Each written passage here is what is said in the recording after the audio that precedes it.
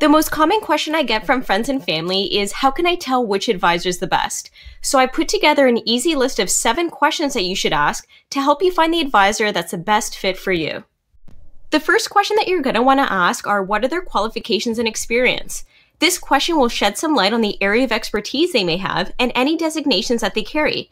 If they do have a professional designation, then they most likely have a fiduciary duty to put your needs ahead of theirs in their organization.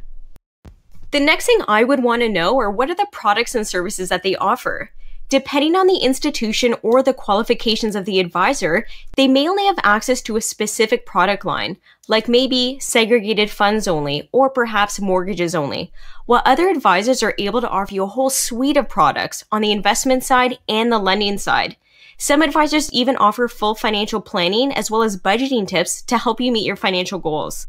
Now, that doesn't mean that the goal is to find a jack of all trades. There is absolutely nothing wrong with dealing with multiple professionals, especially if they have an expertise in a specific area.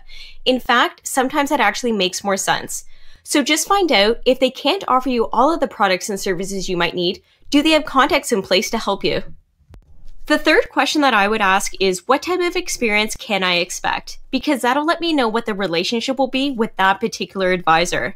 We've all been in that situation where we sat with a professional only to unfortunately never see them again. Now, for some people, that's completely okay. Others offer detailed financial plans and even set regular meetings to review your investments and the progress of your goals.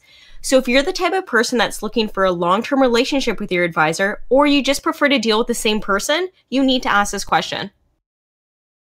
Question 4. What are the fees and how do you get paid? There's a couple of different ways that institutions make money and compensate their advisors.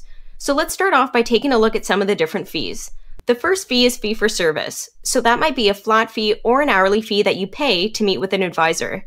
The second type of fee are product fees. These are probably the most common, and a great example of that are mutual funds. That's when they actually take the cost to the investor and wrap it up in the product itself. And the third type of fee is a percentage charged based on the assets under management. That's basically when you're charged an annual percentage rate on the entire amount that you have invested. So how are financial advisors or planners compensated? Well, there's a couple of different ways.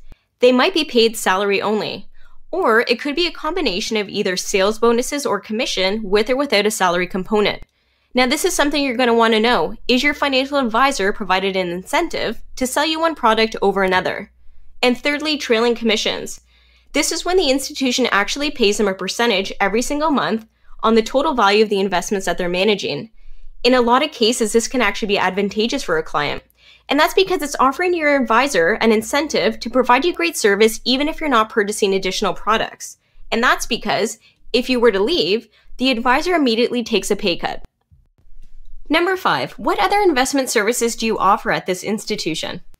Institutions usually offer tiered planning services, meaning based on the value of your investments, different services, products, and advisors are recommended. Generally, the more money that you have, the more access that you'll get to products that might either carry lower fees or advisors that charge their fees in a way that are tax deductible. Make sure you understand what the institution's entire product offerings are so you know what you qualify for and that you're meeting with the right person. Number 6, are there any extra fees? This is such an important question to ask because it's going to help us avoid unpleasant surprises. So you want to know, if an investment's bought and sold, is there a fee for that? Or what if you want to change your investment strategy, or you have to close an account or change an account? Is there a fee for that service? Don't be afraid to ask that question because banks and investment advisors always have summaries of all their fees, and they have them to hand out to clients. The 7th and final question is asking for a summary in writing. Don't be afraid to ask for this. You want a copy for your record so you can go back and review your financial progress. As well, you don't want to feel pressured to make a decision on the spot. If you need more time, ask for it. Take the information home and make a decision once you're comfortable. I'd like to hear if there are any questions you normally ask or any experiences that you'd like to share. Comment below to let everyone know. And don't forget, hit that subscribe button so you don't miss any upcoming videos. Thanks for watching.